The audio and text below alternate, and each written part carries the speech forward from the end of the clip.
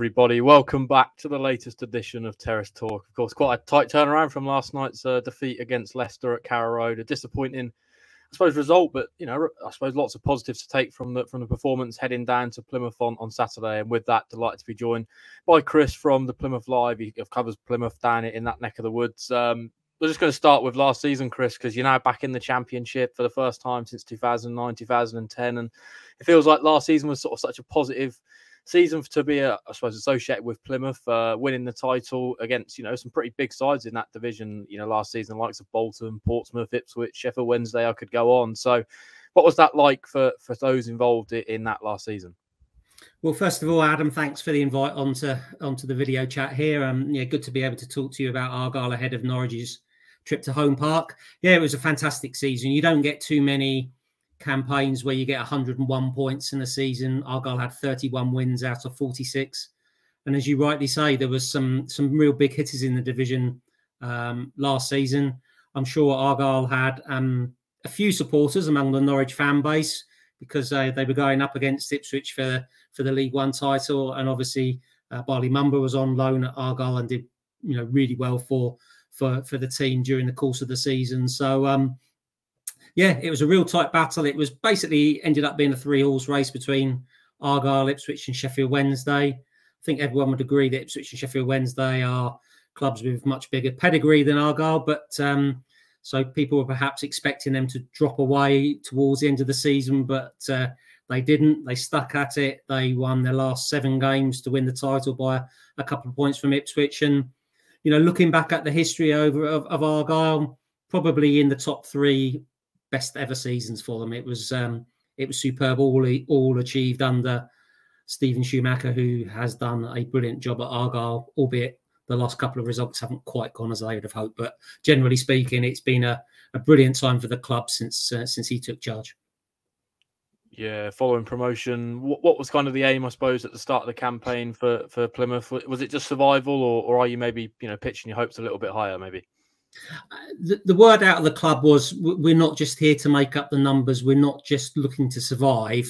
But I'm sure the objective is to survive. Anytime you get promoted up a division, the first objective is to make sure you don't go straight back down. It doesn't matter what division or at any level of football you're at, does it really? The first objective is always going to be that. I think they just didn't want to come up and then just look as though they were happy to be in the Championship. And, the only objective was to try and stay up and finish, what would it be, 21st, keeps you up, doesn't it? So I think they would like to be, top of the bottom third, maybe something like that, maybe a bit higher if all went well. They started the season well. Like I say, we can touch on in a minute. It hasn't gone so well the last, few games. But, I think the aim was that, yes, obviously, it's a massive step up into the Championship. They've seen that already in the games they've played. But they did get 101 points last season. They did play some good football, and they are still playing some good football. So, I'm optimistic that they'll have a decent season, although that might not be, finishing mid-table necessarily. Yeah, 18th at the moment, 2 wins, 1 draw, 4 defeats. It feels like Home Park's probably the place where Plymouth are going to pick up most of their points this season. What have you made to the start of the campaign? You mentioned the last few games haven't quite gone their way. A 4-1 defeat the other night against Bristol City, but felt like maybe they rotated the squad quite heavily. So, yeah, what have you made of it so far? Has it kind of been lots of positives on the pitch, maybe even if the results recently haven't been as expected, I suppose? You're right about the home form, Adam. That's going to be absolutely crucial for them. 20 wins out of 23 home league games last season. I've never seen anything like it in my time watching football. They just churned out win after win after win at Home Park, made it a real fortress. That's often a word used, isn't it, about home form, making your home ground a fortress. Well, it certainly was last season. And if they are going to have a good season in the Championship this season, they're going to have to do that. And they've had 2 wins from their first 3 home league games. They beat Huddersfield on the opening day, and then they beat Blackburn as well. Lost 2-1 to Southampton, but that was a goal in the 4th minute of stoppage time at the end of the game. So the form at home has been good. Away from home, 1 point from 4 games, and I think that's where they're finding the fine margins between success and failure a little bit difficult to overcome. Conceded a very late goal at Birmingham when they lost 2-1. Then they went up to Preston last Saturday, and Ryan Lowe's the manager at Preston, who was the man that started Argyle on their upward journey from League Two into the Championship.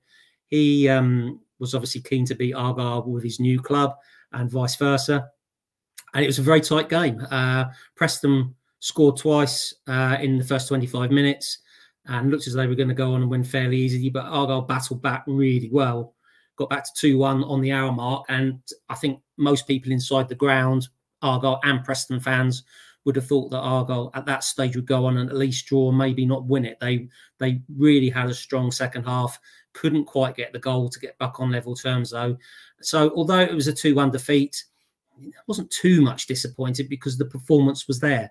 Chances were created, the performance was there. Tuesday night at Bristol City though, yeah, not so good at all. As you touched on, Stephen Shoemaker made 7 changes. The idea was that they're playing 3 games in 8 days. 2 of them are away from home at Preston and Bristol City. They didn't get back from Preston until midnight on Saturday night, Sunday morning. I think he was just thinking we've got another game against Norwich on Saturday at Home Park, and he was trying to use the squad to keep people as fresh as possible for this 3 games in 8 days. It backfired though. A lot of the key players were rested. Argyle were 2-0 down in 8 minutes, and they just never looked like coming back really after that. Were beaten 4-1, well beaten in the end, and yeah, it was. There's not been many poor nights for Argyle under Stephen Shoemaker, but that was a really poor night. Yeah, he spoke about the rotation there. I know in the summer transfer window that's just gone, lots of business in and out, but a lot of the players that maybe were here last season, you converted the loans into permanence. Of course, one of those is a Norwich City or former Norwich City player now, Bali Mumba. What have you made of the transfer business that Plymouth have done? I mean, it's kind of been, I suppose, applauded by a lot of opposition fans, the likes of, lots of young talent that maybe can develop and be a, prominent for Plymouth in the future. So have they all settled in quite well? And we'll touch on Bali Mumba in just a moment, but he's one that I suppose will be one to look out for on Saturday. Yeah, they've tried the try before you buy it. Comes to the signings, Adam, with lots of loan signings that they've made, and they had 6 loan signings last season, and 3 of them have returned to the club for this season. Morgan Whittaker and Bali Mumba on permanent transfers, and Finn Azaz, a midfielder from Aston Villa, who's come back for another season on loan. So that's a tactic that Argyle are going to have to use in the transfer market. They're going to have nowhere near the resources of some of the bigger hitters in the division. And I would include the likes of Norwich in that. When you've been in the Premier League in recent seasons, you're going to have built up, some resources and what have you that Argyle can only dream of. So they can't afford to buy proven Championship players. So the approach they're taking is talented young players from higher division clubs who they can develop, improve, get quality that they might not be able to afford financially themselves.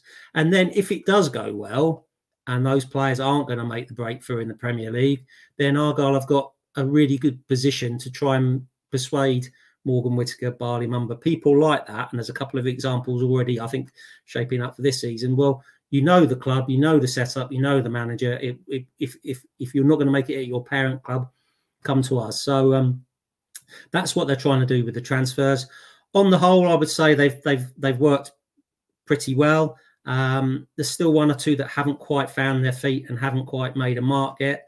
But just talking on the loan signings, there's a young fullback who reminds me a little bit of Bali Mumba called Kane Kessler-Hayden, who they've got on loan from Aston Villa.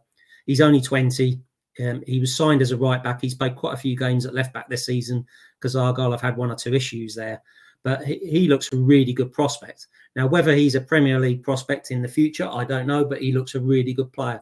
And maybe he's the sort of player that Argyle need to keep trying to identify, bring to the club. And if he stays for a season and then he goes back to play and plays for Villa, good luck to him. But if he does well for Argyle and then he ends up maybe signing for them, then they've strengthened their squad. That's the sort of approach that they're trying to take in the transfer market. Of course, they had that approach with Bali Mumba. Lots of disappointment around Carrow Road when maybe that news that he was departing to Plymouth on a permanent deal was announced. I think lots of fans felt that he could have been a player that influenced David Wagner's team this year. That wasn't to be the case. A £1 million move to Plymouth. How loved is he down in Plymouth? It feels like from taking a gauge on social media that he's a big fan's favourite down there. But a lot. Yeah, I thought that might be the case. Yeah. And two, how's he adapted to Championship life? I mean, I think it was a goal, wasn't it, on the opening day of the season? But I've not seen him on the score sheet since. So has it maybe been a little bit more quiet recently? Maybe a little bit, yeah. I mean, I think the team the last couple of games that we touched on earlier, Adam, you know, the results haven't gone their way, sort of thing. I do think at home though, they will be pretty strong at home, and that's where we might see Bali and people like that make more of an impact, maybe. The thing that interests me about Bali, you're looking from afar. I'm in Devon, you're in Norfolk, so we are afar, but it seems to me that Norwich seem to regard Bali as just a right back and not really anything else. And to me, one of his strengths is his versatility. Yes, he can play right back, but he played for Argyle last season as a right wing back and a left wing back.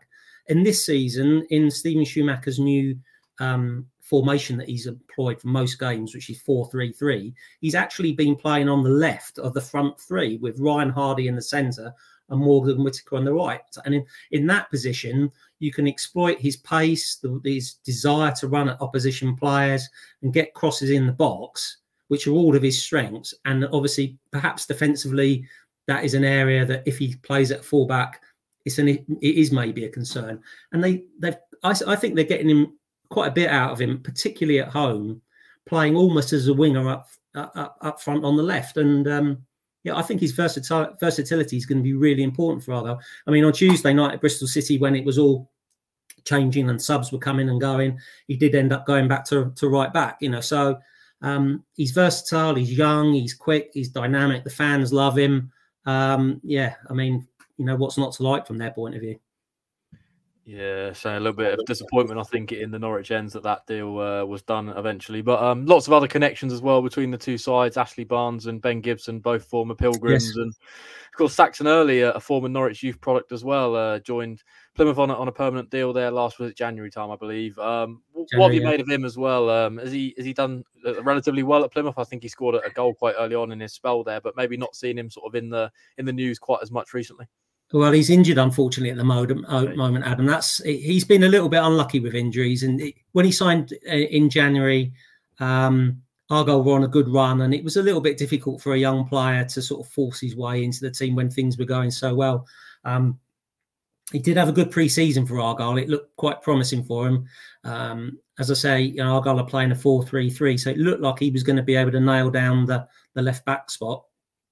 Played really well at Watford in the first away game of the season, a 0-0 draw, got man of the match, and you thought, yeah, this is just the sort of start to the season he wanted.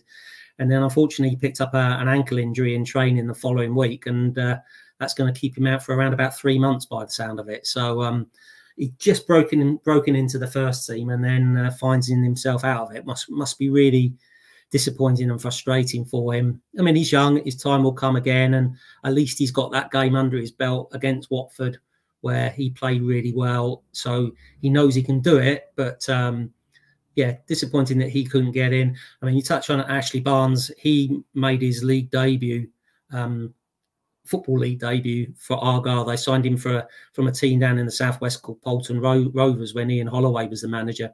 And he was quite a young, raw lad at the time. But Ian Holloway used him as a striker quite a bit in the Championship when Ian was the manager here.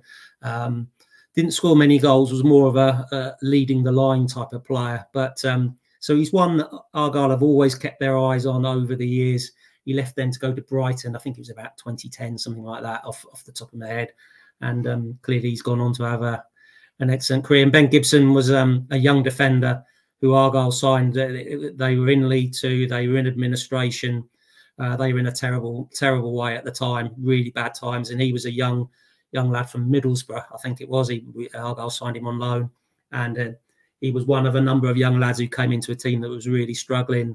You could see he had ability, but it was in a very difficult circumstances. I'm sure when he comes back to Home Park on Saturday, he'll be amazed by the changes that have happened in the around about 10 years since he was last at the club. Yeah, it'd be a big blow for Ashley Barnes. Got injured last night, suspectedly. Well, did he? Yeah, knee ligament damage. So he's going to be out for a little while, which I'm sure. I didn't know that. Yeah, it'd be quite disappointing. Seeing him down here. Yeah. Yeah, big blow for him. But just intrigued to get your thoughts on Norwich and where you maybe place them in the Championship this season. Of course, quite a competitive league on paper and a relatively positive start. You know, defeat last night against Leicester and a defeat against Rotherham, but lots of other positive results in and amongst that, currently in the top 6. So where do you maybe place Norwich in your Championship predictions this season?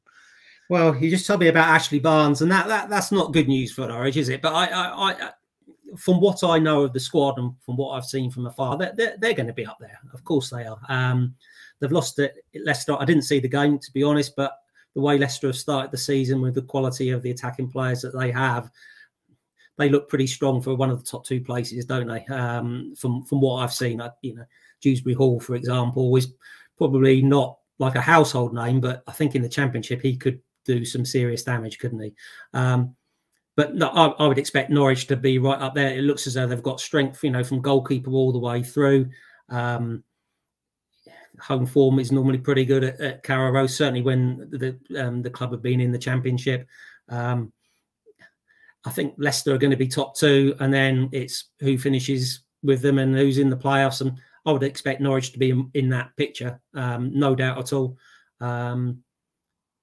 Yeah, a good manager. I think you've been up and down a little bit, as you know. I can't see any reason why that won't continue. Hopefully the next time you go up, you stay up. But I think it's got to help, hasn't it, at being at a club where you know that despite the ups and downs, that when Norwich are in the Championship, you know what to do to be successful.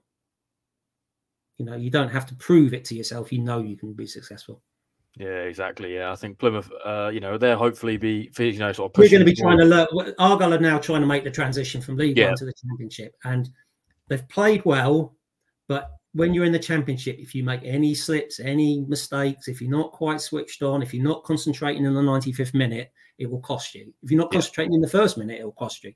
And they are learning what it's like to be in the Championship. Norwich know what it's like to be in the Championship, and been there, done it, got the T-shirt. So. Yeah, exactly. Yeah. Good test for Argyle on Saturday, because like I say, the home form has been really good. Yeah. How can they cope, though, against a proven Championship side in Norwich City? It'll be a good test for them. Yeah, exactly. I think even Norwich feel like it's going to be a good test on Saturday, travelling to a I place. think it'll be a good game. Argyle play a good attacking style of football. I don't expect that to change. So, I'm terrible at predictions, but I'd expect there to be goals. I'd be surprised if there wasn't. Yeah, just in terms of approach, I suppose, from Stephen Schumacher on Saturday, how will he sort of, set up? I mean, you spoke about the changes there against Bristol. Do you expect a lot of the key men to come back in for this one? Yes, I think that was the main idea of making the changes, was that none of Mumba, Whittaker and Harvey started at Bristol City, although they all came on as subs, but none of them started. I'd expect the 3 of them to come straight back in, for example. So, there were 7 changes against Bristol City. It's quite possible they have another 7 on Saturday. The approach will, Stephen Schumacher wants to play, out from the back, attractive, attacking football. They did concede in the first 40 seconds at Preston last Saturday, and then they were 2-0 down in 8 minutes against Bristol City on Tuesday. So you would imagine there's going to be clear emphasis on let's start the game properly. Don't concede any goals in this game. Don't give Norwich any early head starts. So they could be a little bit more cautious than we've got used to seeing them from them at Home Park. And maybe trying to get into the first 10, 15 minutes, make sure it's 0-0 after that, and then work their way into the game. They won't want to concede an early goal again for the 3rd game in a week. Yeah, and I'm going to put you on the spot. You spoke about there, not really being keen on putting score predictions. I'm terrible at it. Yeah, I'm going to ask you for one. I will go for an exciting 2-2. Yeah, I can see that. I think there'll be goals in this one. Norwich are, free flowing in terms of the goals at the moment, but maybe a little bit leaky at the back. So there's definitely going to be an opportunity there for Plymouth, particularly on the home patch. That'll round it off. Really do appreciate your time this morning, Chris. Thanks for joining me. That will round off this week's Terrace Talk. Lots of great content across our channel up and coming. There'll be a preview show with me and Sam a little bit later on live. So any comments or questions, you can come and ask us. We'll be speaking to David Wagner tomorrow morning at 10:30 a.m. I think he wanted his press conference at 3 o'clock, but we all quickly spoke about the long travel that was facing us tomorrow afternoon. So that's been switched to 10:30. So that'll be full and available to you on our YouTube channel, so you can head there to hear his thoughts tomorrow morning ahead of this one. Should be a really good game. Really looking forward to it. If you're making the long trip to Plymouth, then safe trip down there. Bring the noise, and hopefully you're rewarded with 3 points for that, making that really, really long journey. And with that, that'll round off the show. We'll see you at Home Park on Saturday afternoon.